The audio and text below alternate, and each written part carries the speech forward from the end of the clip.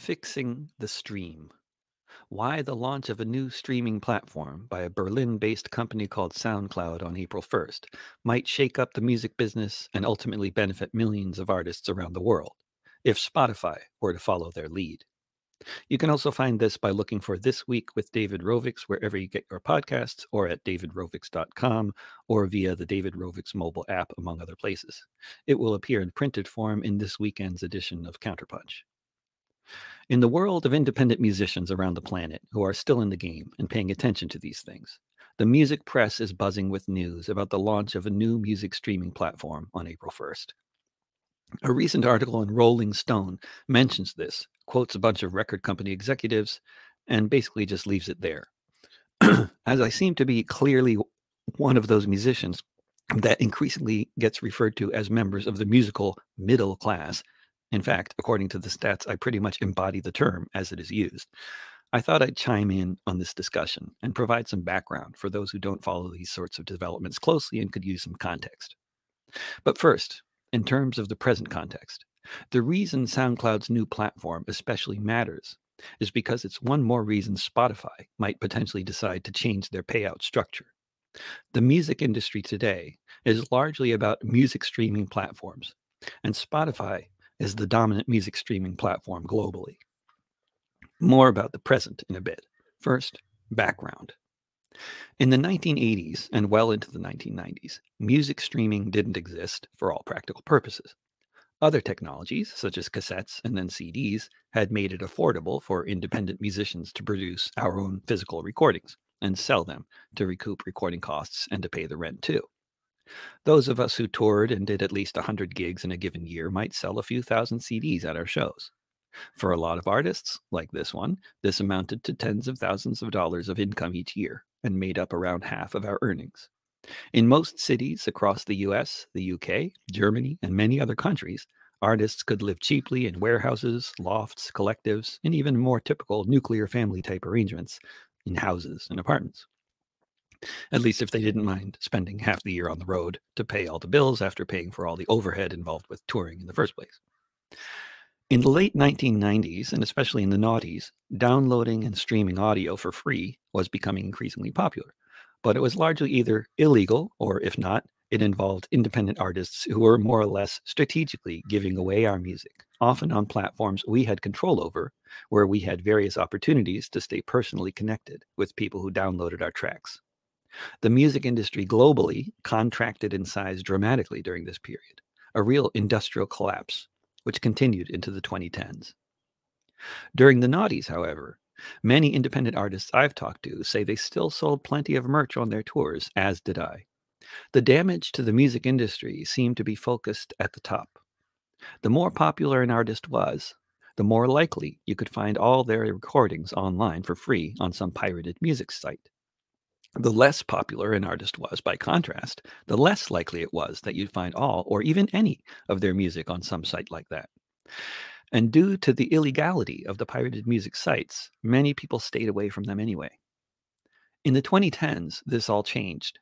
And then in 2013, with Spotify launching their free tier, it was like a 9.0 on the Richter scale kind of change. Everything basically fell apart for so many independent artists. Now, all of us independent artists who had innocently been doing what everybody did and registering our new albums for digital distribution on all platforms that paid, or some other such box we clicked on wherever we registered our songs for people to download on iTunes for 99 cents each, which was the norm as far as these things went at the time that many of us clicked that box, suddenly found we had already agreed to make all of our music available for free streaming on Spotify for anyone, anywhere in the world who was willing to sit through one advertisement every 30 minutes. Many of us didn't discover we had done this until after we went on a tour where we sold half as much merch as we expected to. The next year, we sold 20% as much as the one before it. With some exceptions, like with some older independent artists who either purposefully or accidentally never signed up for digital distribution and you can't get their stuff any other way, they didn't suffer as badly. But even for many artists in such a position, with so much free music on Spotify, their CD sales suffered as well. Music had become really cheap for the consumer. Free. But for those of us producing music, it was a crisis of the sort akin to that facing the modern taxi driver. No, I don't mean Uber or Lyft. What was once a decent living was suddenly no living at all. The way Spotify pulled off this industry shattering move it did was made possible by massive investments from the big tech venture capitalists, willing to pour tremendous amounts of money into a money losing company in order to give it a chance to take advantage of the crisis the major labels were in and get them to agree to big tech's terms of surrender. They did this by offering them an arrangement that was preferable to them, at least in comparison with the crumbs allotted to independent artists. It was still an arrangement altogether representing a shell of what the big three labels had once been, but they had been sufficiently humbled by years of piracy that they were ready to settle. With this textbook disaster capitalist move that could easily have been a chapter in Naomi Klein's classic book on the subject, The Shock Doctrine, The Rise of Disaster Capitalism, Spotify simultaneously brought the major record labels into the fold of the world of free music streaming platforms and devastated independent artists around the world at the same time, while bragging the whole time that their company was altogether the best thing to happen to music and musicians since the advent of the phonograph. In the same period as the Spotify-inspired industrial collapse for independent artists, beginning in earnest in 2013, the financialization of the rental market meant musicians were constantly leaving all the towns we had made our homes for decades, places that had been centers of the independent music scenes such as New York, Boston, Austin, San Francisco, LA, Seattle, and Portland. In response, as with any collapsed industry, formerly professional artists sought work in other, more lucrative industries, such as flipping burgers. As indicated by tax filings, the ranks of people who claimed they were artists, from a financial standpoint, fell precipitously during this period. Those who stayed in the game generally either had very low overhead because they owned their home or lived somewhere really inexpensive, or they lived in a country with big subsidies for the arts, or they were living at least partially on inherited wealth, or they never quit their day job in the first place, or they became really good at the form of online begging that we have learned to call crowdfunding, or some combination thereof. The ranks of professional artists over all of this period became increasingly white as the ranks of those who owned houses, had inherited wealth, or well-off friends from whom to crowdfund were disproportionately white, as illustrated eloquently and in great detail by Bill Deresiewicz in his 2020 book, Death of the Artist. Platforms like Patreon and Kickstarter exploded in popularity during the 2010s as artists who were still trying to record albums with bands and studios every year and tour while making hardly any money on these activities tried to figure out how to make up for the loss of half of their income. That brings us up to the beginning of 2020, more or less. During 2020, the vast majority of formerly working artists became fully unemployed. We lost all our gigs, and those many artists subsidizing their income with jobs in the service sector lost those jobs as well.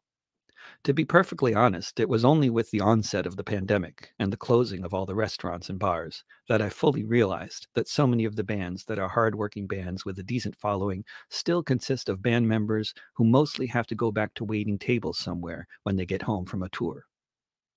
It was also during 2020 that many of these musicians, who used to largely rely on their day jobs to pay the rent, looked with ever more alarm at the monthly receipts from the streaming platforms, showing that they might have hit triple digits in their earnings again this month from that source of revenue if they were all added up, after 100,000 more streams on Spotify that month.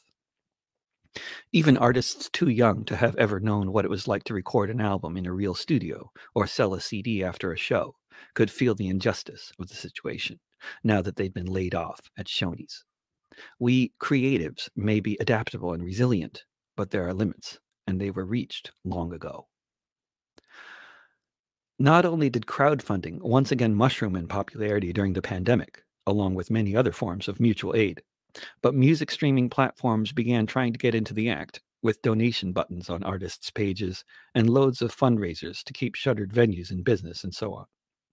But the donation buttons prompted a new round of the broader public wondering, why do they need donation buttons when they have so many fans?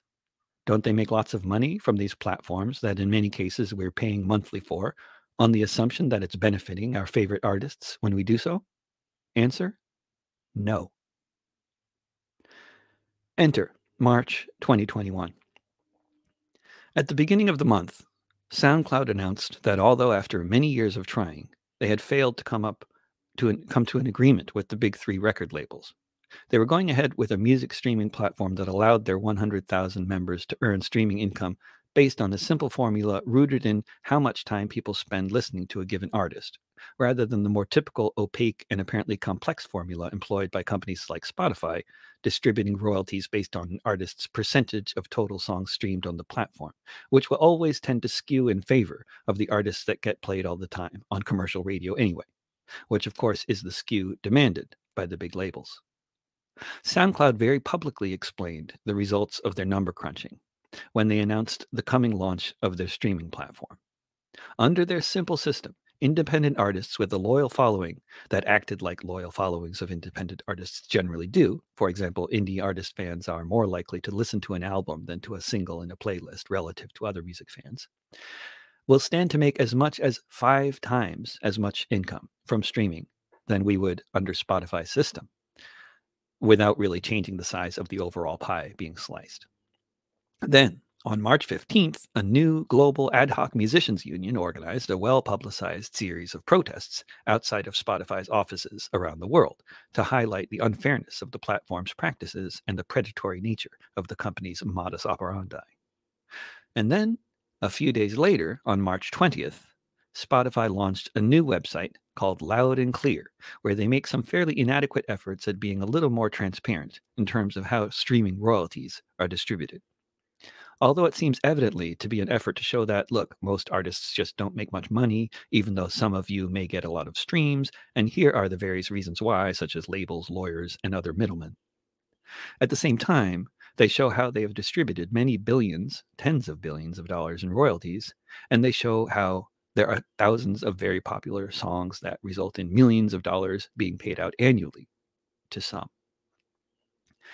What they also inadvertently reveal is Spotify's relationship with what is often called the middle class of independent music. There on the website, they explain that there are 3 million creators on the platform, which hosts tens of millions of songs altogether. While they explain that they distribute royalties differently depending on the artist and their agreement with a given label and so on, they give us a few interesting numerical tidbits to digest. There are, they tell us, just over 200,000 songs on the platform that are streamed more than 1 million times a year. The way they introduce this bit of information seems meant to encourage us uppity musicians to calm down. Look, bro, there are loads of other people who get 1 million streams a year. You're nothing special.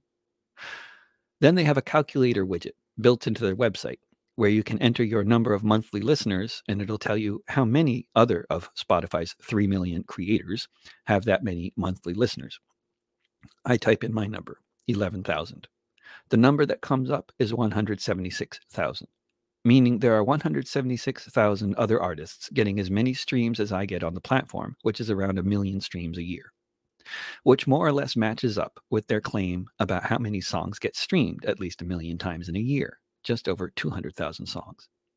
And there on the site, they also tell us that there are just under 200,000 artists who make more than $1,000 a year from Spotify streaming royalties, including among that number those who make much more than that. So, taking Spotify's numbers and then applying SoundCloud's royalties distribution formula to them, assuming they are as accurate as all the number crunching types who are smarter than me seem to think they are, we come up with the following conclusions. 1. If it is more or less the same 200,000 or so artists who are making more than $1,000 per year from Spotify as those artists who have more than 1 million streams per year, then Spotify is paying independent artists like me somewhere between 1/10 of a cent and 1/5 of a cent per song streamed, with the payout varying wildly depending on the month. 2. Many artists currently making $1,000 a year on Spotify royalties would stand to quintuple their income to $5,000 a year under SoundCloud's distribution model. Every working class person on the planet, musician or not, understands how much difference an extra $4,000 a year could make for any worker, gig worker, or otherwise. 3. Untold numbers of the over 90% of Spotify artists currently making less than $1,000 a year would be making more than $1,000 a year under SoundCloud's model. Someone else can figure out exactly how many, but it's undoubtedly a hell of a lot of people, loads of whom are living in countries where $100 goes a long way. 4. If racial justice matters, and it sure does, then implementing SoundCloud's model is the way to go.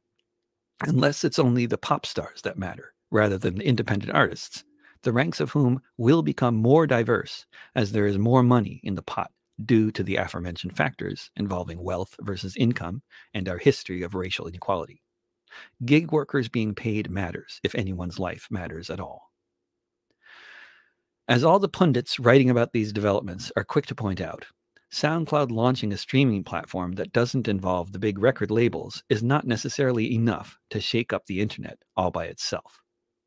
But if it might end up being the kernel of the blade of grass that eventually grows up to become the straw that breaks Spotify's venture capitalists' back and forces them to adopt a fair and transparent royalty distribution system, societies around the world will be at least a little better off, and millions of musicians will be much better off.